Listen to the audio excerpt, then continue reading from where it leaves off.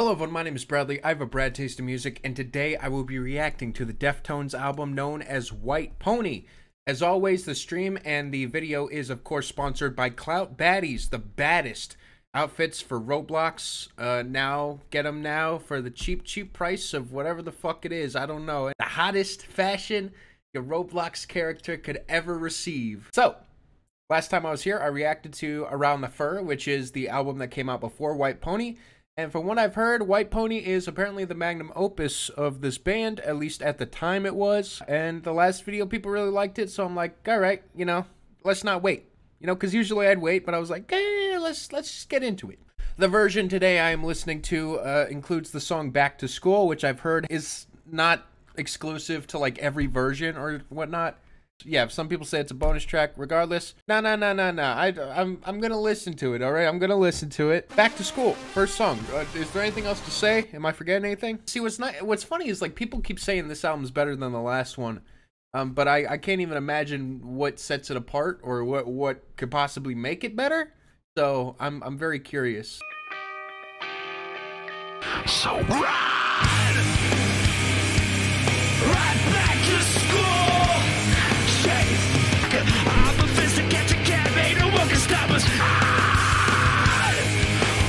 Is this a censored version? Give me a break about some other mess. So there you go. 'Cause back in school, leaders, right? So why don't you run back to school? This song's bad. I can't sugarcoat it. I don't like it. I think it's cringe. I get it's a joke song, but luckily it's not an official opener. So I'm not going to count this against it, but I just don't really like it. The song reads to me as high school sucks trauma turned into a song by Deftones, and I honestly think it's really mediocre. Just shrug. First official song, Feiticeira. All right, here we go.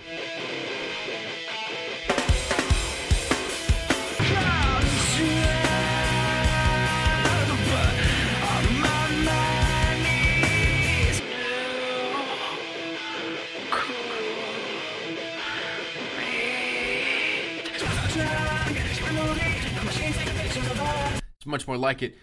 I disagree of this not being better album opener. I think this is the perfect tone setter. This is amazing. I feel like it's just whatever the hell that last song was just gets washed out with this. Like the sound, oh my god. Like it's taking what was happening and what was good about the last album, and it's like even more drawn out and dark.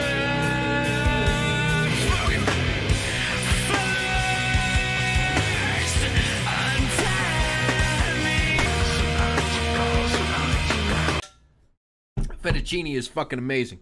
Strong smiley ball and an insane, wonderful opener to this album that sets the tone perfectly. It's stimulation overload. Never am I like in a single moment of this song just stuck dissecting it because it's not giving me enough. The whole thing is dark. The whole thing is creepy. The whole thing is absolutely stellar. This is an absolutely incredible opener. Like I literally couldn't. I couldn't ask for a better opener actually. Holy shit. Eh, fuck it. I'm feeling Cause I'm feeling like I'm running and I'm feeling like I gotta get away. Every time I come a nigga gotta say it, I gotta flow and I gotta show anything. Niggas think it be doing cause it doesn't matter cause I'm gonna then I'm gonna murder everything and anything about it. I think that is actually like one of the best possible tone setters for this. It answers the question, what's this album gonna sound like? And it really does feel like a blend of what they were doing on the previous project, but it's even creepier. Someone said transcendental. I think that's a really good way of putting it. Yeah. Thank you, Kira. So, yeah. Next song, Digital Bath.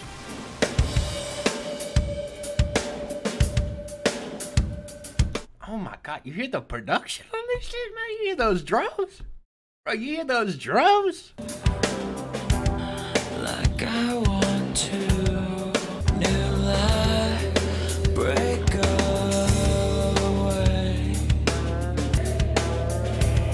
I feel like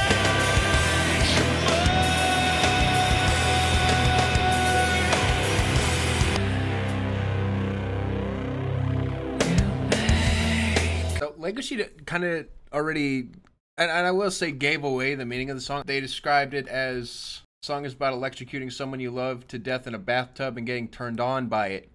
It's fucked up.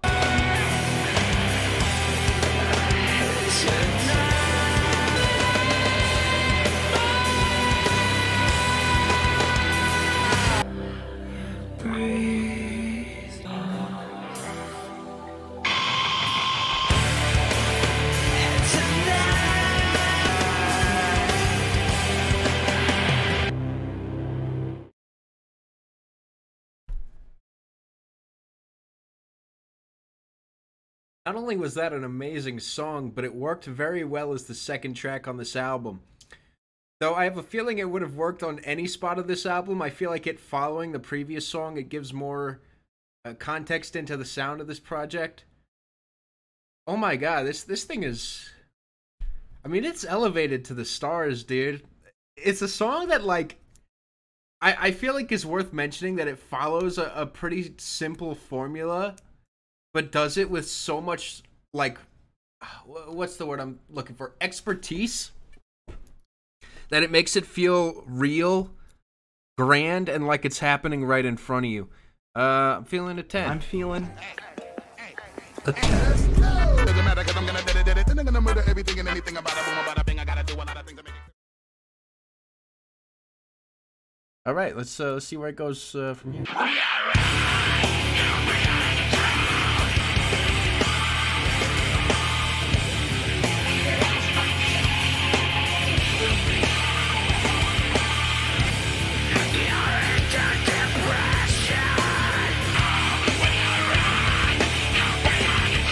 Moments where the effects take over the vocals so much that you can't really tell what's going on unless you're reading along with the vocals.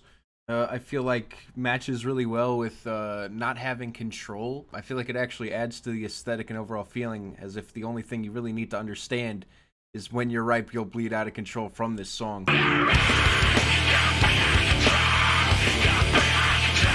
This was... Oh damn, this was released the year 2000. Not bad.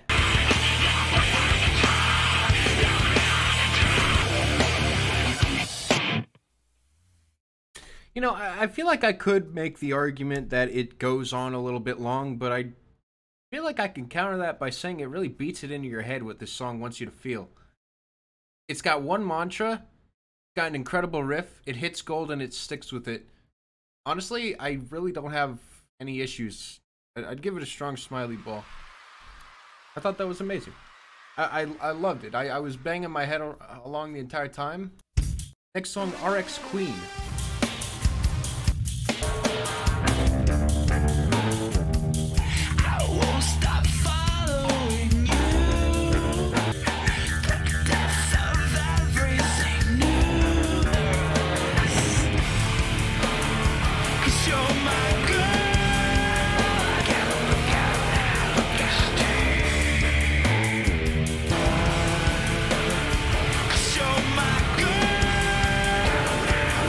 See, I like this song, but I'll admit I don't like it as much as the other ones.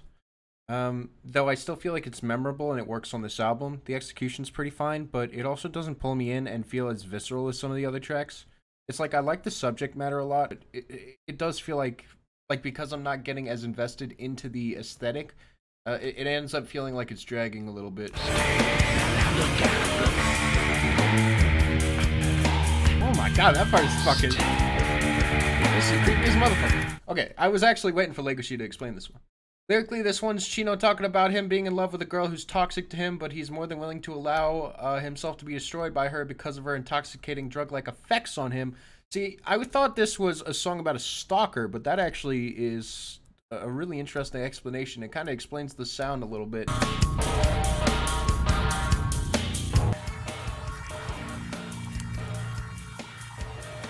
Yeah, the drums on this are fucking nuts. Even though I have tiny little gripes with this song, it's just comparatively with the other tracks, I still think it's absolutely fantastic. It's a strong smiley ball regardless. Still think it works extremely well on the album. Super creepy vibe and memorable in terms of the full experience. Feels like it's still piecing together this full project really nicely. So, yeah. Next song, Street Carp.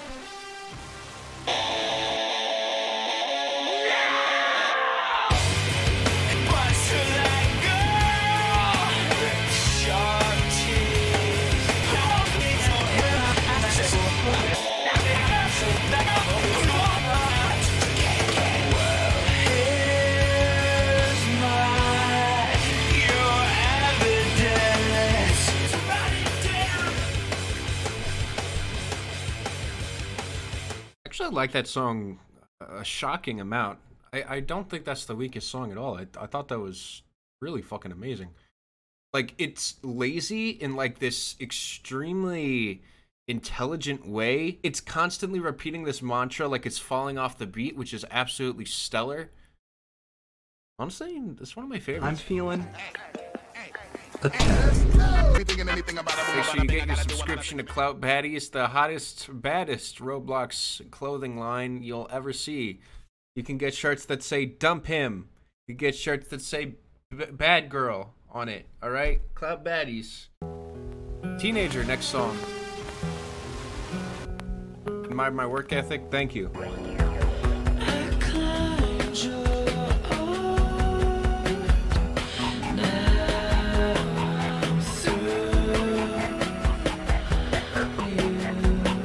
This song continues like this. It's going to be my least favorite of the album so far.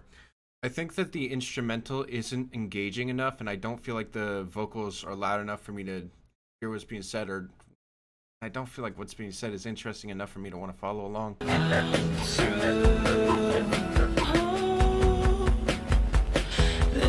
See, that's the thing, though, is I don't think this album needed a cooldown. I think it would have worked better if it just continued to descend. And I think that's part of it, is like at this point it feels like having a cooldown like this is like taking me away from the experience.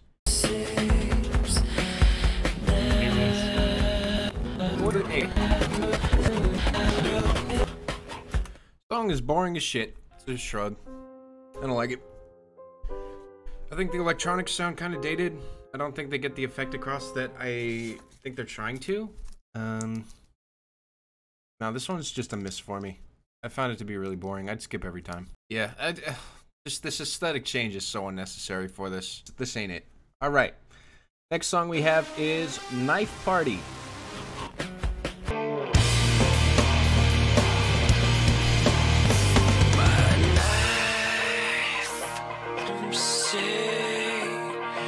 I don't have a knife, but I have a gun.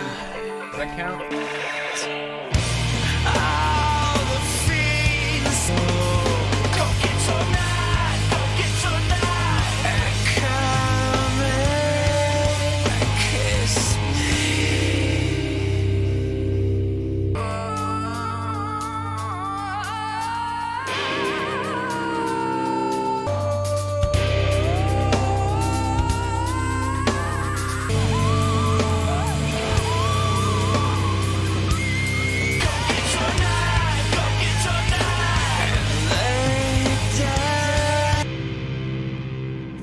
I think Narf Party is excellent. Give it a strong smiley ball. I feel like this song wasn't doing anything to really impress me, as it feels like it's kind of doing what the other songs were doing, just a little bit different. But as soon as the screaming came in, I believe that this song really took a turn for me, and I started to feel the full picture of it. Nah, it's not 10. Not 10, you guys. But it's really good. Really fucking good. I just don't think it's 10. Next song is called Korea.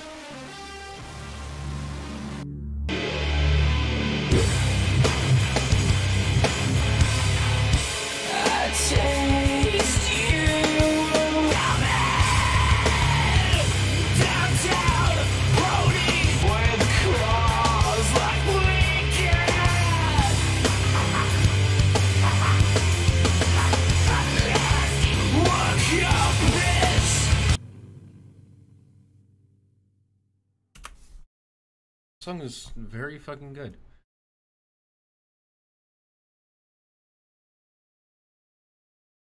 Smiley ball? Strong smiley ball. That was another one of my favorites. And went absolutely hard as shit.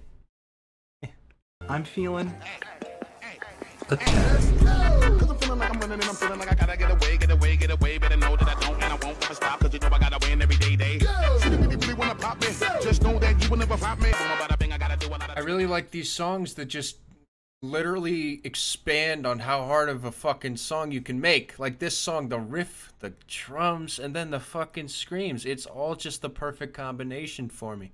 Next song we have is called Passenger. Let's go. This next song has the Linguini sequence on it.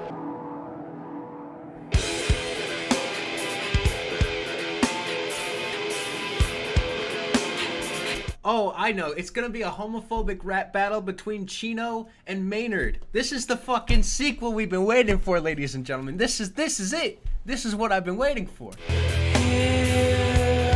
Chocolate starfish! Breathless, just like waves to your passenger. Leather surface. Bro, a collaboration like this shit didn't happen. Like, what the fuck? Like, how often did you hear a collab like this in, like, the year 2000? Shit, even today, when... Things and other you please.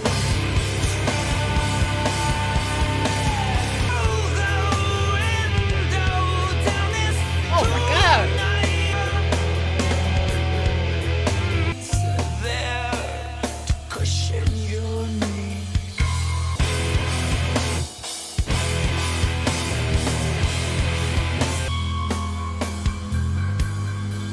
Maynard helped with the writing on this album because they had terrible writer's block. Well, they fucking benefited from it, from what I've been hearing on this project. This song is incredible. Wow, that's good. That's good. I'm feeling. I like that one. Oh, it's not even over yet. It's not over. Not even over. Hold on. It could still fuck it up in the last minute and 20 seconds. Don't get excited, okay?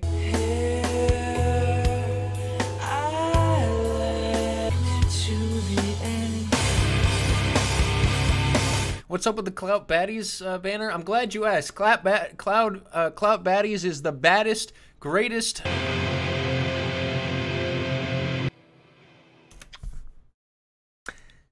I don't know. I wasn't really feeling it. I thought the outro, it kind of killed the vibe and killed the mood, especially when it interrupted my commercial. So, yeah. I don't know. What? I'm feeling. Yeah,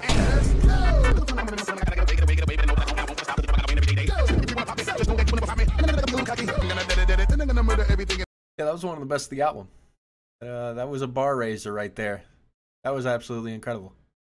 It was just that was fucking incredible. Like, seriously, what the fuck? Change in the House of Flies. It's a good comment. Ever realize that when the album's actually good, it doesn't feel like 4 hours have been sucked away from you? Yeah, this album, I'm actually shocked that we're on the last 2 tracks.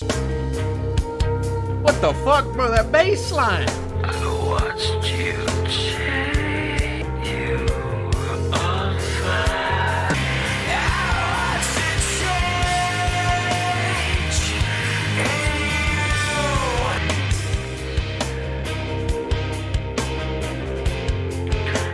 I've heard this song before. It was a long time ago. I don't even think I knew who Deftones was when I heard this track. I took you home. I watched you change. Hey, whoa, officer, chill, okay? There was a fully consensual allowing of the changing. Call my lawyer. He'll explain everything. Please, call my lawyer. This is blasphemy. Get my lawyer. Call my lawyer. Goddamn, call my. Did you know that you have rights? Not guilty. The Constitution says you do. Not guilty. I beat the charges. I beat the case. They ain't never gonna catch me. All right.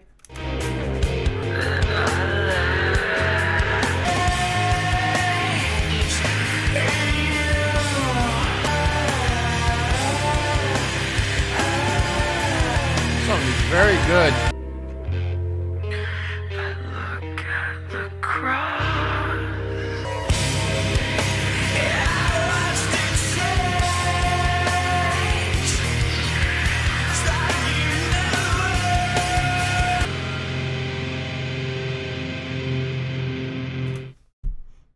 I'm shocked how well that song works in the actual context of the album. Because it's a good song on its own. It's a strong single. But it's like, I couldn't really imagine this at like the beginning of the album, but at the end here, after everything I've gone through, it feels like the boiling point, like where things just boil over.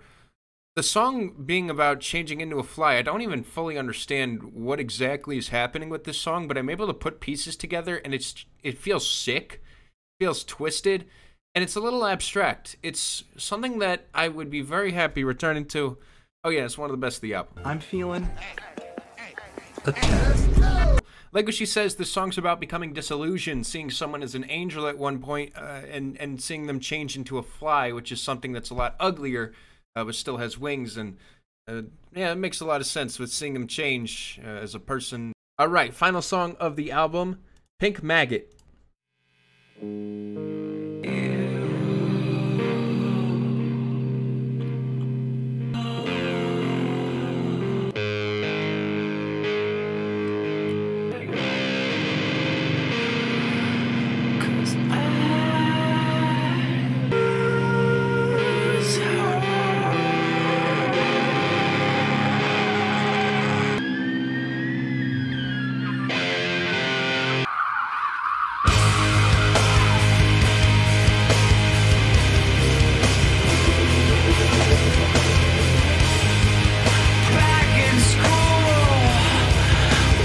Wow, this song, I see a lot of like similarities between this and the first like kind of bonus track of the album. But my God, does this sound work a lot better, as it doesn't feel like an angsty kid who had a bad experience at school. No, it's more like a kid whose life was ruined at school.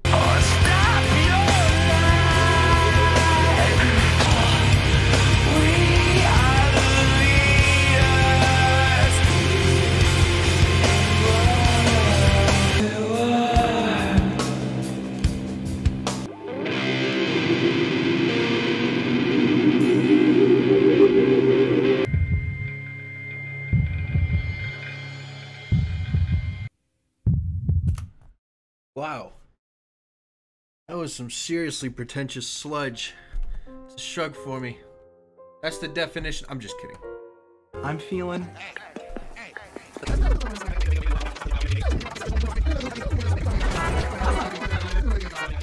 Yeah, I think that was objectively the best song of the album and the most, like, fulfilling experience of the entire project.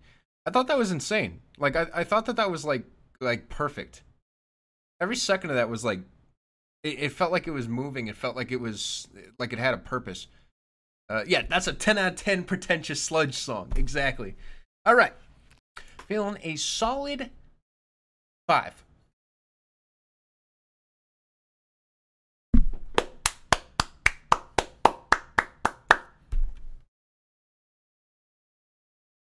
Hey, you can't win them all. Anyways, thank you guys for... No, it's a solid 9. It's a solid 9 for me. I don't think it's perfect, but I think that a lot of songs on here are perfect. I think that the overall experience is incredible. I think it's brilliantly stitched together. I do think this is an improvement from the previous project. I think that this is more ambitious. I think the songs that hit just hit so much harder than like the majority of a lot of other shit they've done that I've heard. This really feels like an opus, and I completely understand where people are coming from. This whole project feels very complete. It's an hour that just flies by. It's not like there was never really a point here where I wanted the album to stop. Yeah, I thought this was a brilliant listen. So we'll listen again. All right, with that being said, that's all I got for you guys. I will do another Deftones album in the future. It might be a while, but we will get there. With that being said, thank you all for watching. I'll see you next time. Peace.